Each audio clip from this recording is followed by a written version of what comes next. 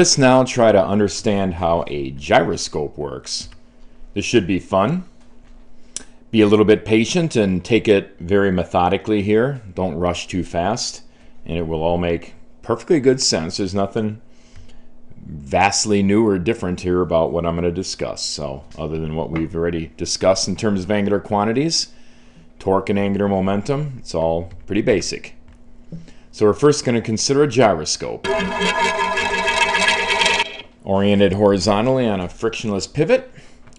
And the thing to note is the disk itself is not spinning right now. So notice omega 0 equals 0. Omega 0 is the angular velocity of the disk, and it is not spinning. So we're going to take this in two stages. In this first stage, it's a non-spinning gyroscope, but it's pivoted here on the frictionless pivot, and gravity acts to pull it down to the table. So gravity, mg, wants to rotate this gyroscope down to the table. I've carefully defined x, y, and z, so keep note of these perpendicular directions. So there's a normal force to cause the sum of the forces to be 0. Vertically, horizontally as well. There is no horizontal force. All right, now here's the radius from the pivot point to the location of the mass, which is the disk itself. And this thing will fall to the floor. So that is just showing that this thing will follow this trajectory as gravity pulls it down to the floor. It'll just go bonk right onto the table. Very simple, but it's a very important point to understand the entire process of how a gyroscope works. So initially, omega prime, now the prime is going to be this rotational quantity of just rotating down to the table. Omega is the spinning disk. Omega prime is the spin about this axis here, the pivot point, spinning about the pivot point. Two different rotations. Hopefully that is very sensible. So the initial angular velocity of the system about the y-axis is 0. As this rotates down, it's going to be spinning about the y-axis, right? Okay, glad you agree. Let's continue.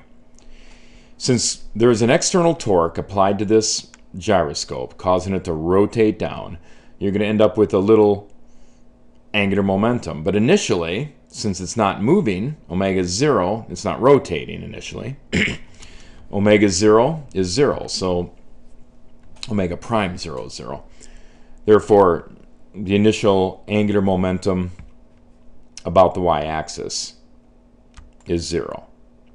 Now the weight applies a torque about the pivot. So subsequently, it's not going to be true. There's going to be a little angular momentum about y. So sum of the torques is equal to the rate at which the angular momentum changes. So as this torque that causes the rotation is causing an angular momentum about the pivot point as time progresses. That's all that's saying. And therefore we can say that the differential angular momentum about that pivot point is torque dt. Now the direction of that torque, if you just think of, well, r cross f really. Here's r and here's f. Put this vector over here and place it down like this and cross r into f with your right hand. And you'll notice the direction of that vector is in the y direction. Or if you just think the sense in which the torque is spinning this clockwise, so if you just wrap your hand clockwise around in this direction, your thumb will point in the y direction. It's another way to do it. So direction of torque is in the plus y.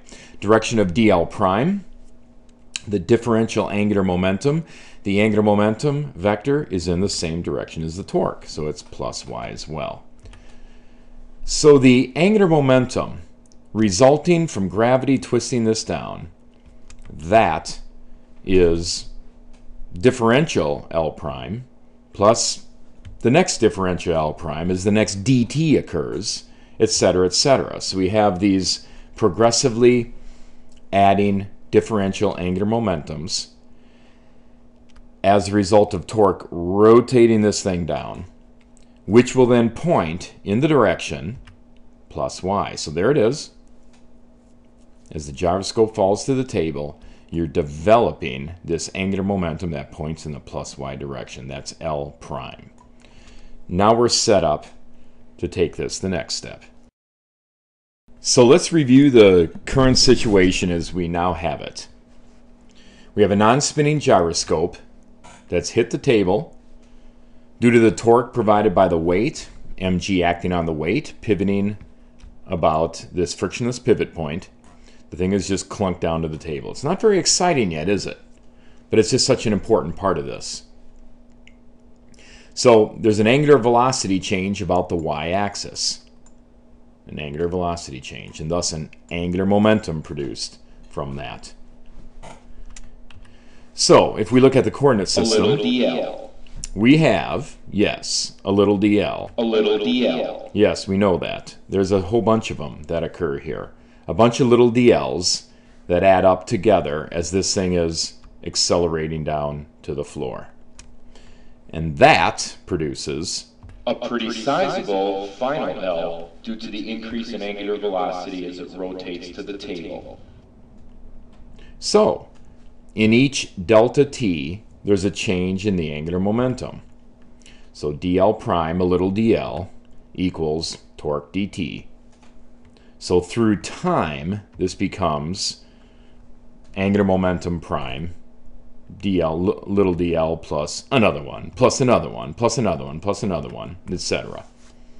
as this process takes place. Now I'm making a big point about these little dl's.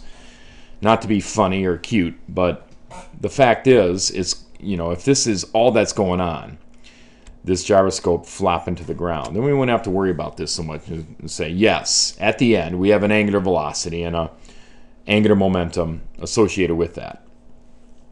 But there's going to be other phenomena that's going to prevent this thing from going to the ground rapidly. In fact, we're going to find that it's going to essentially seem like it's hovering and not being allowed to traverse this path, even though it will be. So there really will be little differential dl's taking place here, along with the additional angular momentum of the spinning disk. So you will see that it's important to consider a small little change in the angular momentum through a differential time is all we have to be concerned about. And then we're going to conserve angular momentum along with the spinning disk, and that's what we're going to engage in at this point. Now let's investigate the angular vectors with the disk spinning. Yes, well, it's about time, right? Let's do that. So here it is. Coordinate system. The angular velocity of the disk is no longer zero. In fact, it's very large. Yes, there's a large omega. This disk is spinning like crazy. So notice how big I've made this omega representation. Anyway, lots of RPM, so it's spinning very rapidly. Therefore, especially because it's got a relatively high moment of inertia, it's a solid disk, it's going to have a high angular momentum. Now, there's the normal force again. And there's the weight. There's the torque. So the torque from the weight is produced in the positive y direction. Same direction as the little angular momentums that arise from this thing trying to fall down. That's what we've looked at. So torque is R cross mg. You do that cross product and you get the torque in that direction. Now let's draw on the initial angular momentum vector from the angular velocity of this disk spinning around. All right, so wrap your hand around in the direction I'm showing there. Your thumb should point which way? That's right, to the right. There it is. So there's L0. Now that's not L prime 0. This now is the angular momentum from the spinning disk. It's what we've been waiting for all along. So as the torque tries to rotate this thing down, dl prime is produced in the y direction in time dt. We've already investigated that. So as this isn't drawn to scale, but this large initial angular momentum of the spinning disk, the disk is being rotated down, so you have a little dl produced like that, we've looked at. So we really need to add that angular momentum is conserved, so we're going to add it to L0, the angular momentum of the spinning disk. So we have L0 plus dl prime. And that gives us, adding this new vector on, dl prime, gives us the new angular momentum, L prime, just L. So this new angular momentum that occurs a little bit later is the vector sum of L0 plus dl prime. And if you think about it, this is in the y plane, so this new angular momentum has not elevated in the z plane. It's rotating, it's actually moving about the z axis here, okay? And it's going to start rotating now is what we're going to see. Now let's put all this together and try and make some sense out of it. We have dl prime always perpendicular to L. Always perpendicular to L. So L is pointing in the x direction. That's where L was, at least to begin with. And dl prime was in the positive y direction. So in this perspective drawing, it doesn't look perpendicular, but of course it is. And it simply rotates the final angular momentum through tiny, well, differential angles around the z-axis. So here's L0. There's our little dl. Of course, it's much smaller than that. And a tiny differential change in the angular momentum that is, and initially at least, pointing in the y direction, will result in a total momentum given by this red vector.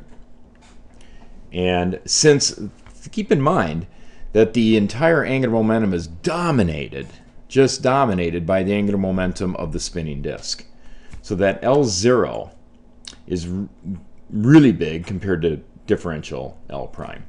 And the resulting angular momentum later is almost all the momentum of the spinning disk, which is going to result in that spinning disk being oriented in this direction. It's changing the orientation of the spinning disk because that's where essentially all the angular momentum is. So the next little differential step, and I'll show a few steps here. There's our new one and new angular momentum, and this just keeps going. Trying to give a perspective here with all the little dl's, and you keep adding the little dl onto the momentum vector sometime later. Notice how it is rotated or precessed around the z-axis. Yes. Okay, so that is the whole point. It's precessing around the z-axis. There is our wonderful word that I could not spit out. There it is in bold, precession. That is the result of all those little dl's being added onto the previous angular momentum vector. And the directions in which these little dl's get added, it's always perpendicular. And so it basically drags that spinning disk orientation around with it, because the final angular momentum is going to be basically the angular momentum of the spinning disk.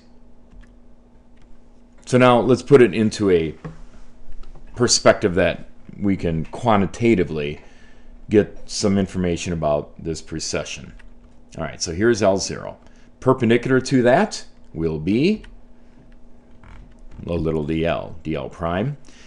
And as it rotates through d phi to make the new final angular momentum, and since this is differential, this length and this length, L0 and our final L are the same in this case. So L is really the vector addition of L0 plus dl prime. And again, same length.